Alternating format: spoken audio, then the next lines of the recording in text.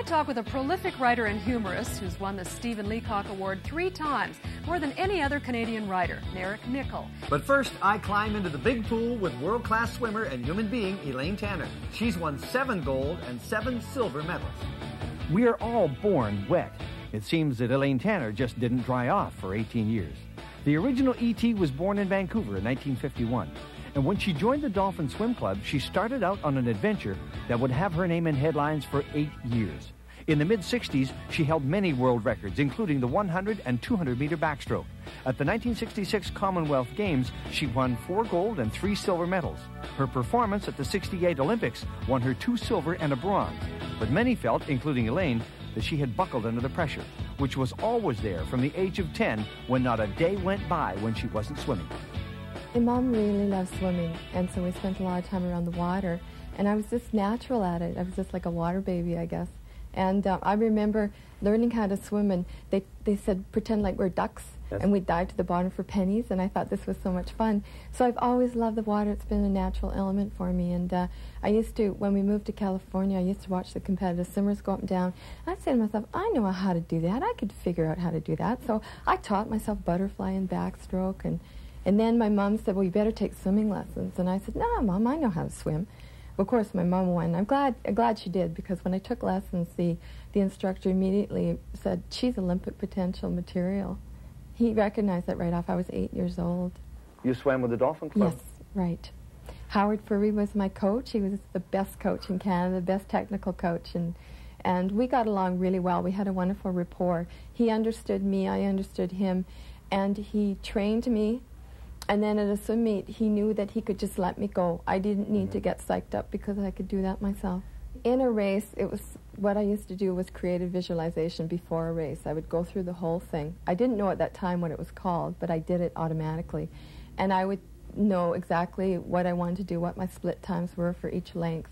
Because I trained so much, I knew how fast I was going pretty well, almost to within a second. And I would say to myself, I'm winning this race, I am winning this race. And I wanted to lead right from the beginning. That's my strategy, is I didn't want to be behind at all. And I had a lot of endurance, so I never had to worry if I was out in front that I would stay there. Your parents must have been dedicated to your swimming. They were very dedicated. My dad, every morning before work, he'd get up and take me to the pool, back, and then we'd all have breakfast, and off he'd go to work, and they'd watch every evening when I'd swim. And the thing is, they never pushed me. They always said, Elaine, if it's not fun anymore, don't do it. You know, you don't have to do it for us, you do it for yourself. Is that why at the age of 18 you said, that's it?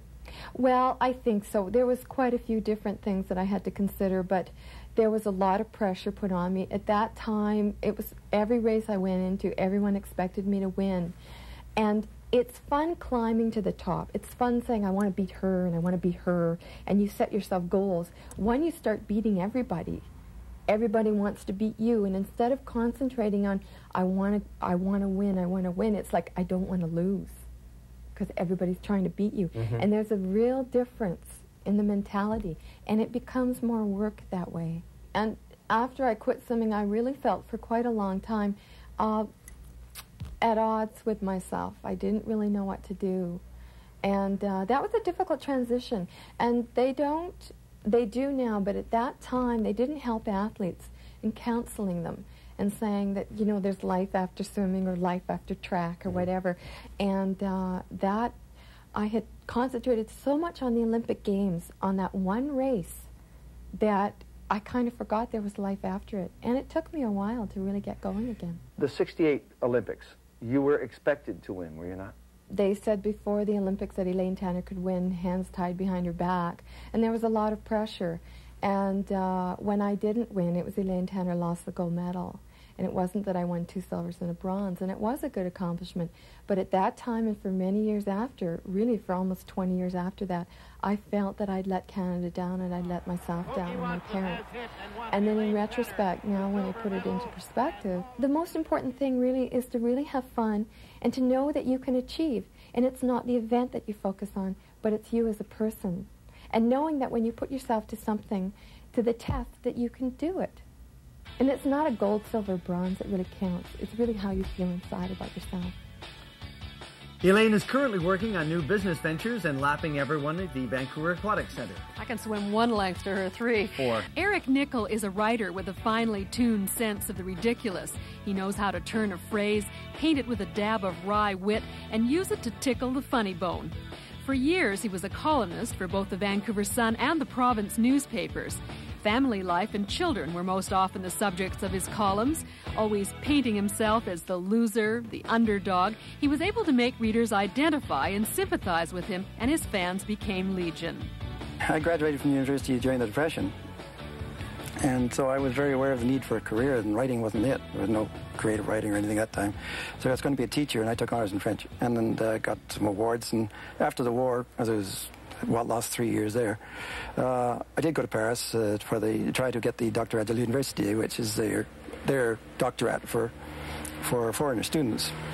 And I spent a year in Paris and attending the Sorbonne, but I spent most of my time in the Bibliothèque Nationale writing columns for the province because it was more fun. I'm not a scholar. I found that out. That was the learning experience there. I'm mentally handicapped because I don't have a good memory. I don't have a scholar's memory. I enjoy entertaining people, and I always have. I started writing in the column at the university for the university paper, the UBC. I wrote under a pseudonym because I was pretty shy. But I would used to sneak into the library on the days the paper came out and watch the faces of the kids reading the paper until they got to my column, and then I'd watch to see whether they laughed or smiled or whatever. And if they did, well, I felt that I'd done it.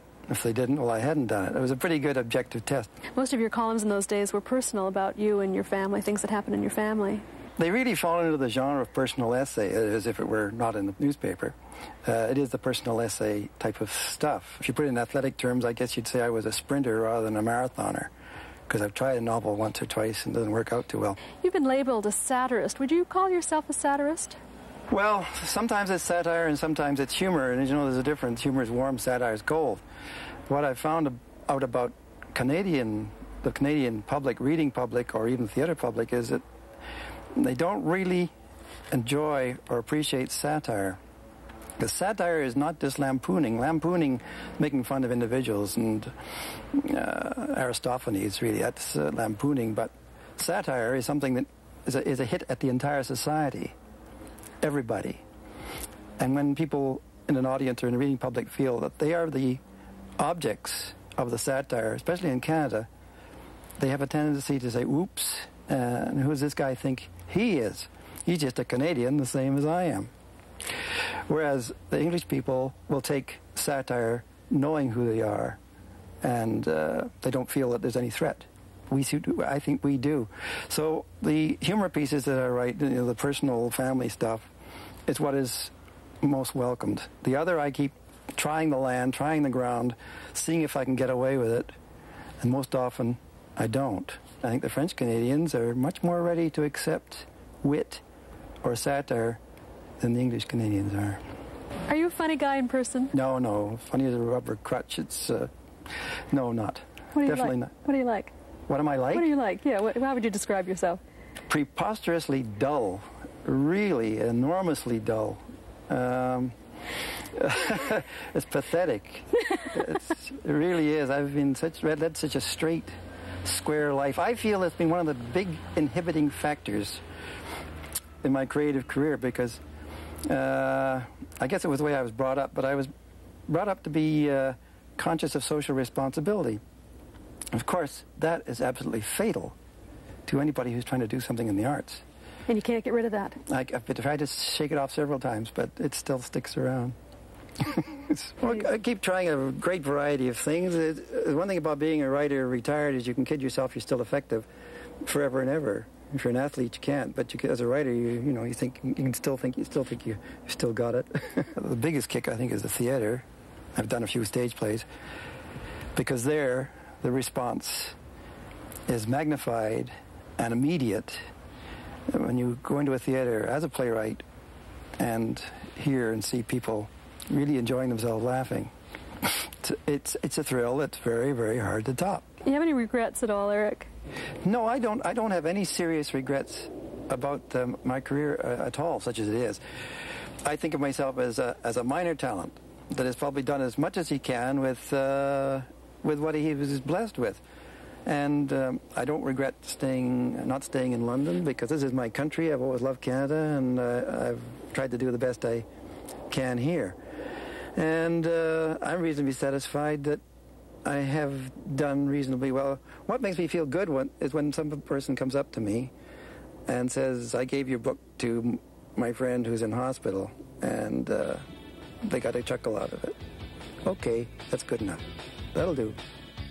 First, I'd like you to meet the gentle giant, Emery Barnes. For years, he hit on people in the CFL. What he did physically, he now does verbally as an NDP member in Victoria. Emery Barnes has had quite a life. He was born December the 15th, 1929 in the southern U.S. He was a big kid who took to football as a way of escaping a life of inner-city entrapment.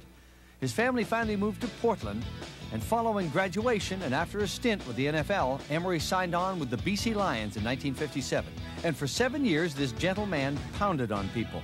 Now, 16 years into a political career, Emery hasn't forgotten his roots. Let us start at the beginning. Okay. Louisiana. What part of Louisiana? New Orleans. Which must have meant that music was part of your life from day one, because that city is all music. Yeah, I think those are the first sounds I can recall listening to, and they were sort of subconscious. It seems like on every street corner you could hear, you know, foot stomping and chants, and it's just the way it was. Music was, everything was rhythmic, even with all of it. Even the funerals, everywhere. You go into a little bar and they would think the joint would be jumping. You go to church and the joint was jumping. Tell me about your family. How large was it, your mom and dad? Not large. I had my mother and my sister. My sister was a year older than I am. And my father, I really can't say I knew him. I saw my father perhaps two or three times in my life, and I was preschool. Huh. Those were preschool years. What do you remember about your time with the BC Lions?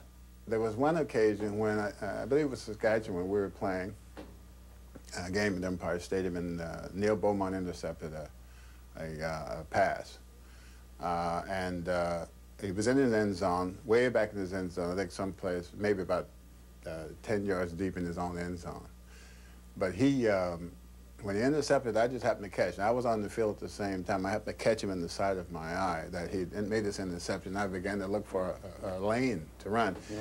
And fortunately, he saw me as I was looking. Somehow we got together. It was just the right time in history for us to be together and thinking.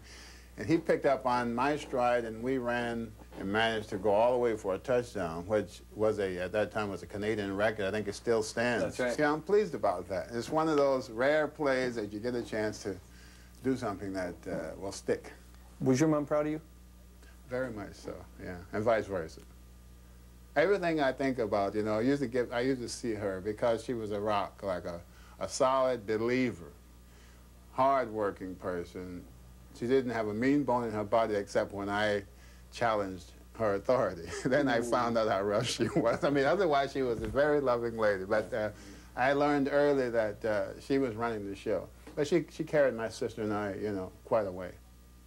The big turning point for Emery Barnes came when he and partner Gary Locke, representing Vancouver Centre for the NDP, were elected in the 1972 provincial election as MLAs. Emery is still there. You know, I want to write, I want to explore, I want to see the world. I would still like to be a musician one day. I'd like to get to know my family even better. I'm now a grandfather. I've got a grandson. I may even go back and get a real education, even though I've got 2 degrees. You know, like I've learned that I don't know as much as I would like to know about things. And life is exciting. Every day that I wake up and I discover that I'm alive, and that what I thought was hard times is really just a matter of perspective, I began to say, hey, I'm really glad that I'm able to experience this. This is really something, and that's why I cherish life. And I think that people quite often get beaten by circumstance because their view is too narrow. There's a lot of high points in my life. You know, my children, every time I look at them and really look at them, I say, hey, you know, that's pretty great. I got 4 of them. You don't look at them enough. It's being here right now, in the legislature, and I sometimes think, you know, you're very fortunate to have an opportunity to serve, to give, to live out to have a chance to make some of the things happen that you're thinking about. It's a long way from New Orleans. A long, long way from New Orleans.